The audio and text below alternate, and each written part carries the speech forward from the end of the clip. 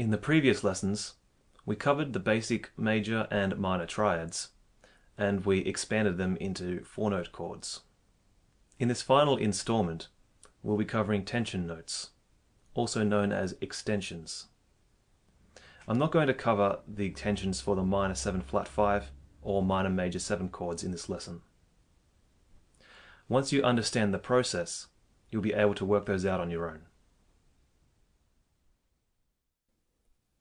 Tensions, or extensions, are simply an extension of a chord.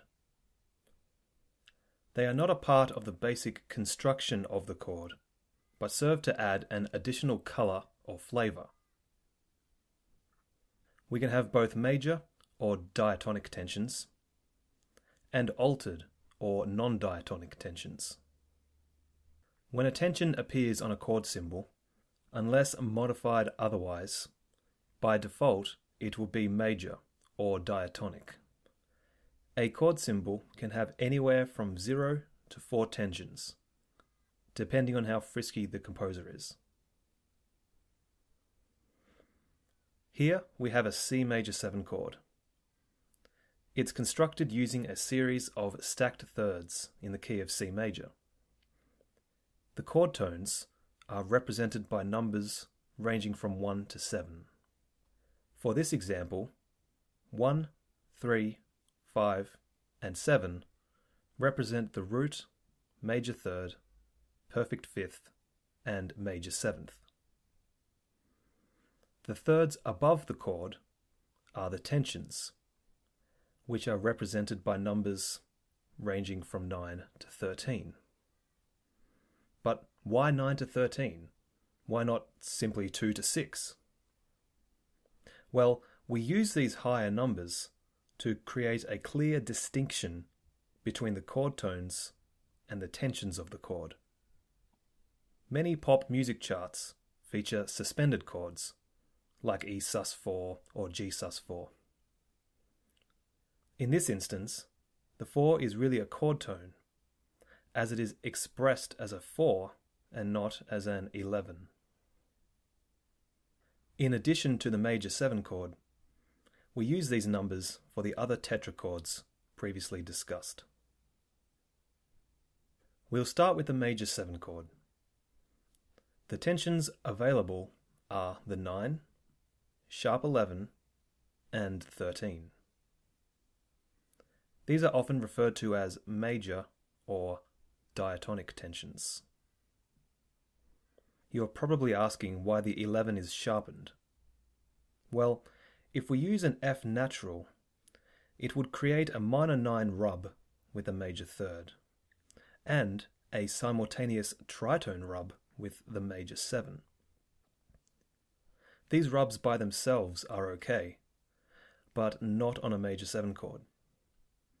We will see later in the video that both of these rubs can coexist on the dominant 7th chord.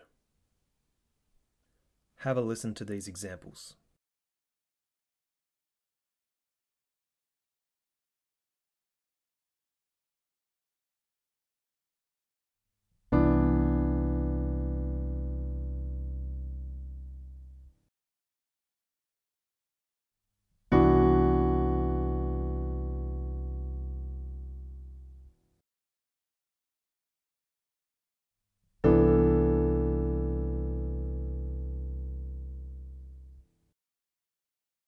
The minor 7 chord is very similar. The available tensions are the 9, 11, and 13. Since the minor 7 chord has a minor 3rd, there is no need to sharpen the 11. Minor 7 chords can be a bit tricky, as there are 3 possible chord scales available: Dorian, Phrygian, and Aeolian. However, in jazz music, 9 times out of 10, you will be using Dorian for minor 7 chords. Have a listen to these examples.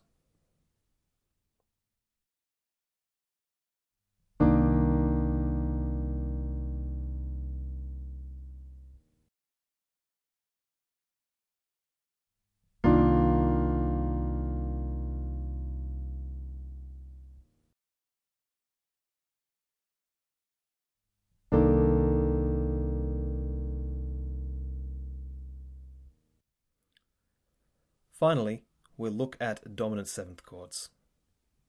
These are the most interesting, as they can utilize both natural tensions, altered tensions, or a combination of the two. As you can imagine, this can result in some very rich sounds. First things first, the natural 11 is out. This note clashes with the major third, which is not a desired sound. So therefore, we must sharpen the 11 if we want to use it. Have a listen to these examples.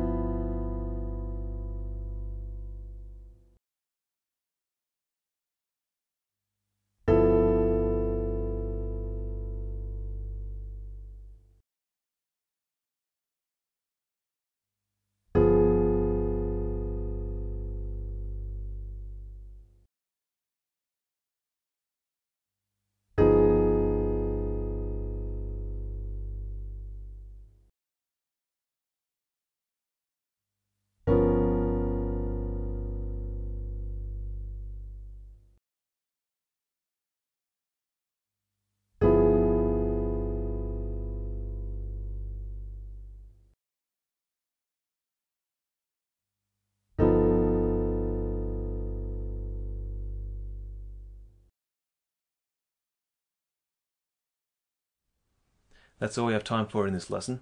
I hope you enjoyed this series. If you have any questions, comments, or suggestions, as always, please feel free to leave me a comment. Until the next lesson, take care.